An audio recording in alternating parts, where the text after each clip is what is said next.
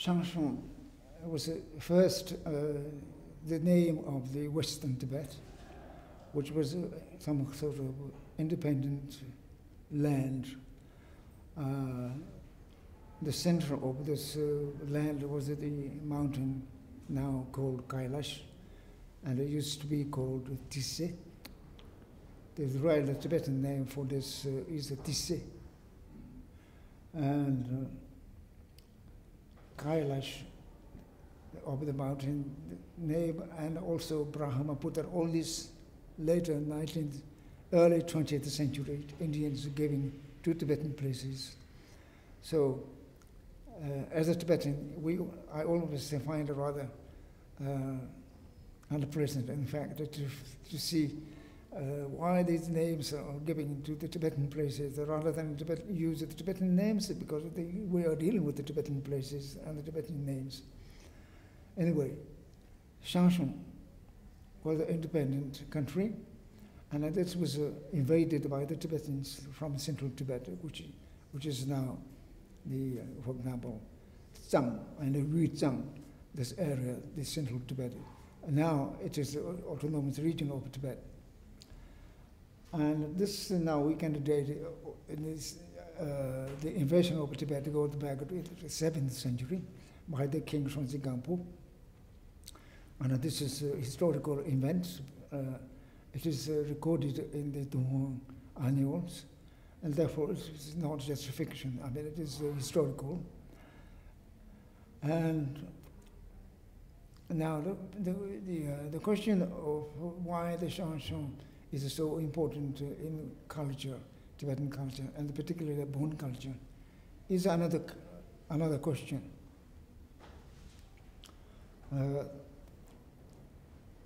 As Buddhism spread from India to Tibet, Tibetan culture became Indianized to some extent, using a lot of Indian ideas, Indian concepts, and so on. And so that shows the origin of Buddhism of Tibet, going back to India and so on.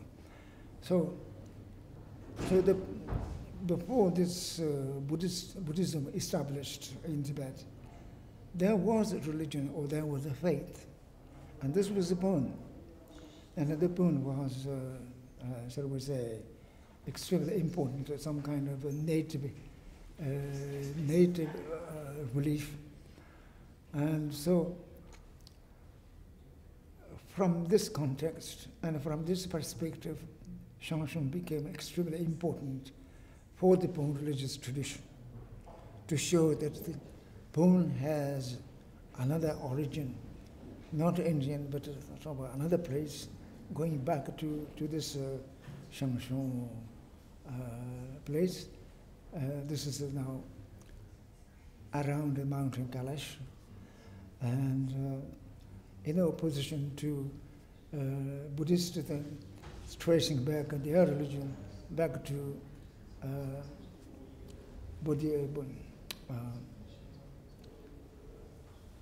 to India. So, and there is also a question of the Zhangzhung language, which we don't know much, but now Tibet scholars begin to study properly of the Zhangzhung language. And in this, Professor Namkhai Norbu has played an important role in opening up the study of Zhangzhung. It is language, it is culture, and particularly he developed this theme in Tise, which is the book that he published.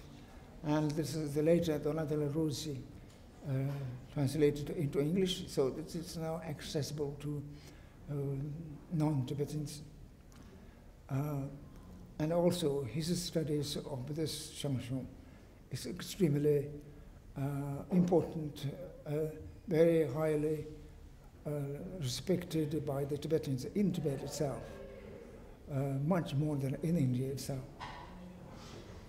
And thanks to his taking up the Bon studies, Tibetan Buddhists begin to wonder whether they should also imitate Professor Namkhai Norbu's approach which is very important because the Professor Namkhai Norbu has somehow opened up the road for the non-sectarian ideas, non-sectarian development, and non-sectarian approach and so on.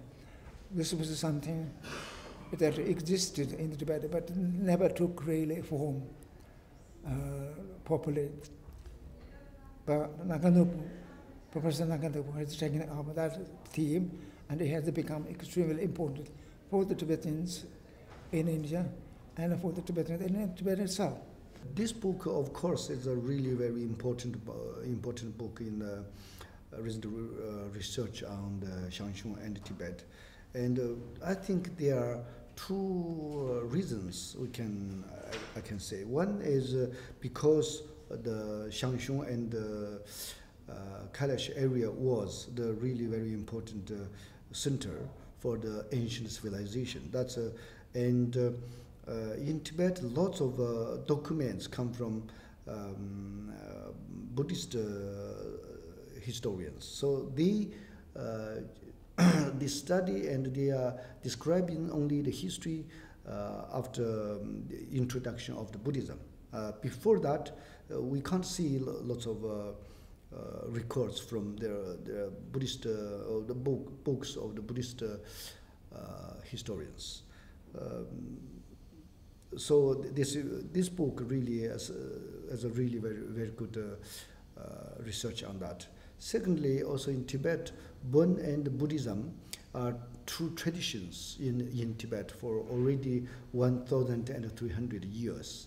But because of conflict between Bon and Buddhism, in Tibet, among Tibetan, there is a problem between this kind of religion, and many people, especially some really sectarian people, they have a problem of how can I say between the problem between the people who believe in Buddhism and Bombo. But this book, when after coming out this book in Tibet, many people reading this book. And because he is a very important scholar, he is also a Buddhist scholar. So in Tibetan, especially new generation, they believe very much in his study. And how can I say, for the young people, this more and more accepting that Bon tradition and Zhangzhung is very important for Tibet. Also, less, how can I say, sectarian people. Many people, they think that Bombo tradition and Zhangzhung tradition is more important for Tibetan culture. That's why for these two reasons, I think it is a really great achievement in Tibetan studies. I think Chonongkor centralized really this is the area of Kailash, we say, also included Chonongkor. This is was a center of Himalayan civilization in very ancient time, I think. From that area originated the Bon religion, and in Tibetan tradition we say Sipajiji Bon. This is originated from this place, and this is was center for ancient civilization of Himalayan area, and from that place spread the culture to south and east and north. So even some traditions from that place they went to India. For example, Jainism and Shivaism, this kind of very old tradition in India also, their origin can be traced to Kailash. That means there's a connection very clearly for us. That's for this reason, from that place to east and even to west, this the kind of central of a very ancient culture, and then spread from that one everywhere. So that's why Kailash area is very important for Tibetan culture. We are beginning to see a lot more evidence and ways in which that evidence makes useful and interesting patterns, and that's given us a possibility of really doing what Namkhai Norbu Rinpoche wanted to do, I think, and still wants to do, which is to see Tibetan culture as something that really has its own integrity and history and identity, which is quite separate from what came in from India. And obviously what came in from India was massively important and influential, and so were the connections with slightly lesser scale with China and perhaps with Central Asia. But the Tibetans have their own history. It went back a long time before the arrival of Buddhism, and we're beginning now to get a bit of a sense of what it is. Yeah, it seems to me a great pity that a lot of the archaeological activity that's been carried out in that part of the world has focused on a much later period, that is to say the period of the 10th and the 11th century. Of course, the area, as you know, is important for at least two main reasons. On the one hand, you have the Zhangzhung tradition, and on the other hand, this is the place where the second diffusion of Buddhism began, with the translator Rinchen Zangpo and the kings of Western Tibet. And a lot of the emphasis that has been given to research in that area has tended to look rather at the second phase of diffusion of Buddhism in this area. And I think this earlier phase has been largely neglected. I'm thinking particularly of some of these sites in the Sutlej Valley, for example. It was clearly a cave civilization, similar to the kind of thing that you find in Mustang. And we know from Mustang that these caves were extremely ancient, going back to possibly the 2nd millennium BC. Highly likely that this was all part of the same broad civilization. And they were used later on for Buddhist purposes. So would you see there being some kind of continuity in the traditions between Mustang, which was referred to as Zhangzhung Me, Lower Zhangzhung? Would you regard this as being part of a similar culture that long predates Buddhism? Mustang and in this Kuge and this area. Exactly. Yeah. I think there is not much doubt for us at least. So there is certainly relation in many cases.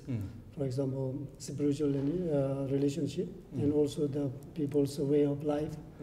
So nowadays we can clearly see if you visit one of the caves in the Mustang, and also if you visit in the caves in the Yungdrung and this Sutlej rivers, the area of caves, just exactly like similar structure, similar, and even the way of rock carving sometimes we can find. They are very close. Yes. So according to the Burn tradition, I think we in our text mentioned early time, these Zhangzhung people, mostly they lived in ba. Ba means like tent, the old tent. Right. And also they could, there is some text describe people living in the caves. I see. Right. So these were not hermits, these were actually people who were living in the caves. No, this can be changed as last night. Yes. I think there's people change time, like winter time and summer time. Yes. Not always necessarily to stay all the time. Right. They change. Yeah, this was certainly the case in Mustang, where they actually moved around quite a lot and used the caves for part of the time, as indeed they still do. Then I think one of the important things is that obviously there is a lot of kind of highlights of the Kuge, the kingdom, which was around 10th century, very strongly flourished, influenced by the Buddhist. But all this system of this building and ruins, everything is not necessarily exactly that time built. There can be continuation. This could be, Kuge kingdom could be built up on the remaining of the early Zhangzhung kings and cities. Which is what makes archaeological investigation all the more important, of course, to try and find out what's in the lower layers. Yes. Yes, until now there have been some wonderful descriptions, as we know from our colleague John Beletse, for instance, who's been through much of Western Tibet and described mainly the surface finds. Yeah. But of course, with that antiquity of civilization, it's clearly necessary to go much further down, and this requires some serious long-term archaeology. Mm-hmm. The other thing that is clearly necessary from an archaeological point of view is that this will probably shed light on the kind of ritual activities that were performed in these areas. It seems to me that the more and more research that is done there, the more the Bonpo accounts about the importance of Pön in this area are vindicated. I'm thinking particularly about certain doubts that people had that there was any Pön at all in Zhangzhung, because all the accounts that we have place Pön in Zhangzhung at a much later time. These texts are all from the post-11th century period. And the texts that we have found in Dunhuang and also in the stupa that Samten Karmay was talking about, these all refer to Pön in central Tibet, not in western Tibet.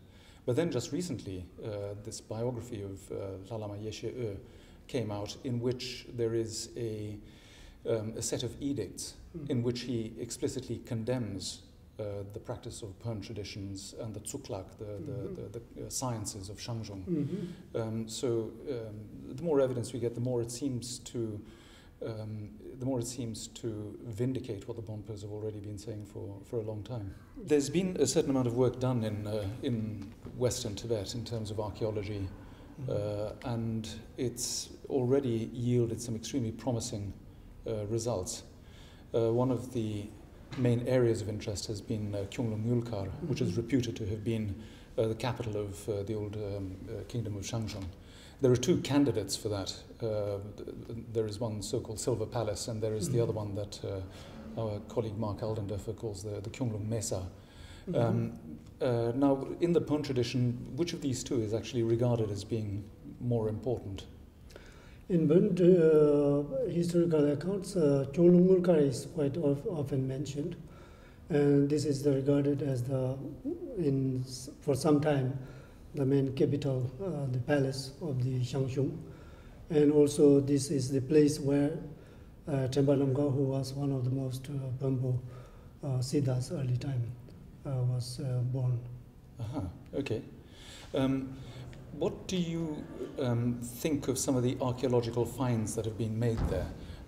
For example, there seem to be discoveries of palaces, maybe temples, some grave sites, and so on. Do the kinds of discoveries that you've heard about support what's been said in the Bonpo literature about Zhangzhung and this area? I cannot say very clearly, but I think according to the Bonpo historical accounts, there are some description that Kyunglung-Yulkar and this area being as a very important place. And when in the text describes, there looks like having a very magnificent palace made out of many different kind of precious things like that. So that is what we expect, is that even there is not really as exactly text described, but there should be some certain kind of the cities or the ruins of the trash of the palaces must be. The Western Tibet is full of remarkable archaeological resources that pertain to the development of Pön, the development of Zhangzhung, the identification of Zhangzhung, the attempt to try to understand what Zhangzhung is really all about. The problem is, of course, that the scale of archaeological research that's been done in the Tibetan Plateau in general is very, very small, such that there's a great deal more speculation than there is empirical data. So I've had the good fortune, though, to be part of a series of projects out in Western Tibet that have tried to, in their own way, begin the process of disentangling things like Pön indigenous religion, Zhangzhung ethnicity, identity, archaeology, to try to begin to make sense of it, because the primary problem has been is that we've excavated too few sites and really don't have a way to put these sites as yet into time. So in other words, if you don't understand time and control that effectively, what happens is that you could be comparing apples and oranges so easily. And I think that a number of discussions we've had at the conference so far have been that kind of, look at this, doesn't this look like that? That means therefore these things are somehow necessarily related. Well, they may be or may not be, but the problem is that until you control for time via some kind of archaeological excavation, you really can't make those claims in an effective way. So the work I did out in West Tibet was with Sichuan University based in Chengdu. I was working with a team of archaeologists from that program, Ho Wei and Li Yongshang, who were my colleagues at the time. And the goal of the research was twofold. One was the first project was to really look at Piyang Dungar and try to understand the evolution of Buddhist thinking in that region as part of the Chidar. I worked for them mapping the site and doing some other excavations for them as well, but I also excavated a site on my own called Din Dun, and Din Dun became very important because it's the earliest radiocarbon dated site in all of Western Tibet right now. That goes back to about 500 BC and goes down to about 100 AD or so. And the reason why that's important is because it has a number of aspects of both secular as well as religious activity and life at the site that provide us with a few insights into what might be called Zhangzhung. I try to avoid being very clearly definitive about terms like that because I know that I really am not certain whether or not these materials are Zhangzhung, but they do fall in a time frame that's thought to be Zhangzhung related. So I've tried to use those materials then from Din Dun, including their do ring, there's domestic architecture, there's mortuary sites of one kind or another. And what I've tried to do is to construct a very preliminary idea of what Zhangzhung ethnicity looks like from the ground up. We're not talking about elites here, we're talking about relatively common people. And so I've published some of that material in a variety of areas, and it's a start to begin to understand what's going on with what could in fact be Zhangzhung identity. The second major project was to go out to West Tibet and work on a place called Chunglung. And that, of course, is a rather contentious term in general. Chunglung was used by Tucci back in the 30s to describe what was called the Silver Castle. And I think that would be called the Chunglung, which one is it? The Chunglung Mulkar or Nulkar? Chunglung Nulkar. That's Tucci's Silver Castle. And near there, about 15 kilometers further up the Sutlej River, that is toward Kailash, is a place that I call Chunglung Mesa, which is also then called Chunglung Nulkar. And on top of this Chunglung Mesa, I use that term so as not to confuse myself with which one of these Chunglungs I'm talking about. What one finds on top of Chunglung Mesa is this extraordinary archaeological site. It has multiple levels, that is, it has a series of 3 major terraces upon it. It has a very clear defensive wall placed around it.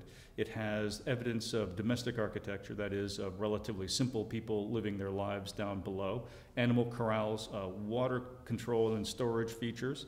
At the very tip top of it, it has some very clearly elite architecture. Not large. We're not looking at anything that's particularly substantial, but it's clearly different from the domestic architecture that sits down below. My interpretation of what Chunglung Mesa is that this is very likely to be a major settlement node in Western Tibet. Now, I'm very careful about what I mean by the idea of settlement node. Could this be the famous capital of the Zhangzhung polity? Quite likely it could be. Is it? I can't say that with certainty, but the scale of the site is remarkable. The complexity of the site is remarkable. And the radiocarbon dates that have been obtained from the site, at least the later series of dates, is fairly clear. It dates to about 700 AD or so, maybe a tiny bit earlier, around that era. And so that fits again with our understanding from textual sources about what Zhangzhung is supposed to be like. The site does show evidence of having been, at least some structures having been burned, whether or not that was via conquest or some mistake of some kind on some bad accident. It's quite unclear, but what's important about the site is to be very, very certain that there's absolutely not a shred of what you would call Buddhist architecture upon that site. In other words, everything that's there fits within the model of Zhangzhung ethnicity that I was describing that I obtained from the Dindun site, perhaps with some changes because it is later in time. But fundamentally, the site is not a Buddhist construction. So I feel very comfortable about that. Now, if you go down the valley then, past, leave Chunglung Mesa and then go down to the silver castle that Tucci discovered, it's fairly clear to me that I've been there now 3 or 4 times. I've walked the site. No excavations that I have done there because we had no permits to do so. But walking the site made it very clear that this is a Buddhist construction. That is, there's a typical range of Buddhist chortens, other sorts of ritual structures on the site. It is very clearly what the text says it is the development of a Buddhist tradition in this area that was identified in textual sources as the Silver Castle. It has all the right kind of attributes that should be described in a Buddhist text for this kind of place. There's one other place, though, on the landscape that I think is really important, and I'm hoping that permissions to travel, well, travel is no problem, but excavation and doing further research is somewhat difficult these days. There's a place that's immediately adjacent to Chunglung, the Silver Castle site. It's about 200, 300 meters further downstream, and it is this remarkable combination of a village site, which is very clearly a village site with very typical, what I called Zhangzhung ethnicity features.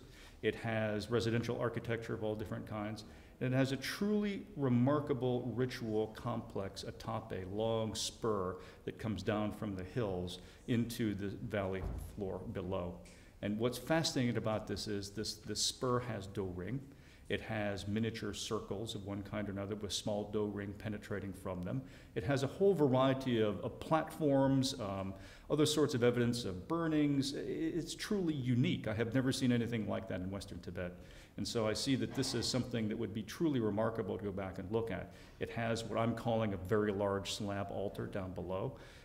It is something that could well, in fact, be the early, Zhangzhung era, pre-Zhangzhung era, silver castle that has been described, but not, of course, of Buddhist times. So the research that needs to be done out there is substantial. That is, to identify more of what Zhangzhung might look like, to further go into what the possibilities for Chunglung Mesa are in terms of really helping to identify that as a likely capital of a Zhangzhung polity, and then to look at those antecedents that I was describing from the sites slightly down river from the Silver Castle itself. That would be my desire, is to go back and work those sites, because there's some absolutely tremendous archaeology out there that's just waiting to be excavated.